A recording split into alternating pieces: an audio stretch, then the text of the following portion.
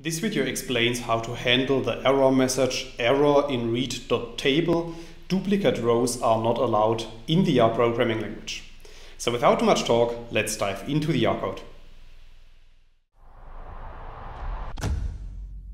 In this video, I will show you an example, and this example is based on a file that is located in a directory on the desktop of my computer. This file is called my data. And if you open this CSV file, you can see that our file contains 3 columns, x1, x2, and x3, and 4 different rows. So let's assume that we want to import this file into RStudio using the read.csv function. Then we might try to use the code that you can see in line 2. So within the read.csv function, I'm specifying the path to the directory on my desktop, as well as the file name mydata.csv. However, if I run line 2 of the code, you can see that the error message "error in read.table, duplicate row names are not allowed" is returned. And the reason for that is that our file contains commas at the end of each row. So there are basically 2 ways how to solve this problem.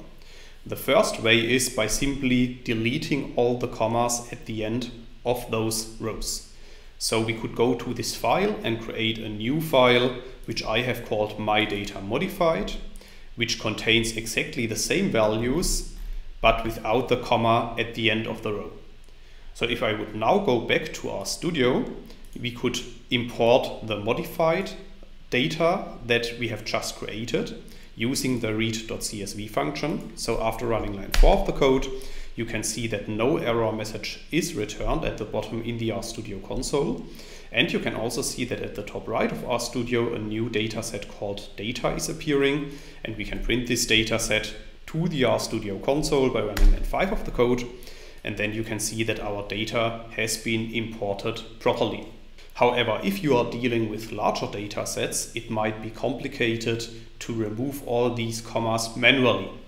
And for that reason, I want to show you another alternative which does all of this based on our programming code. So the first step is that we import our data set based on the original data mydata.csv. However, this time we are specifying the row.names argument to be equal to null. So after running lines 7 and 8, our data is imported properly. It is stored as the data frame data at the top right. And now we can also print this data set to the RStudio console running line 9 of the code. So as you can see, we have imported our data set. However, you can also see that the first column is called row names, and the last column, x3, contains only an a value. And this is because all the values have been shifted 1 to the left. So we could change that using the following code. So in line 11 of the code, I'm first setting the column names of our data set to be equal to the column names 2 to the end of the data frame. So in this case, x1, x2, x3.